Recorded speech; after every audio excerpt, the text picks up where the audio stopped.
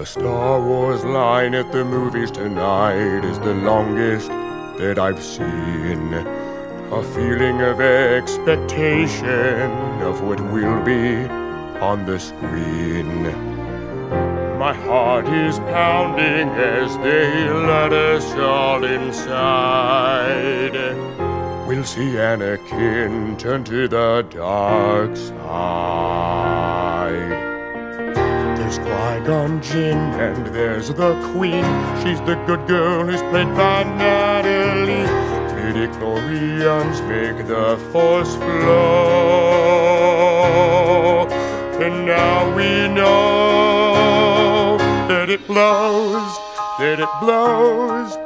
can't hide the fact anymore. That it blows, it's the Jar Jar Binks shit show. George don't care, long as he gets paid. Let the fans rage on. He sold out to Mickey Mouse anyway.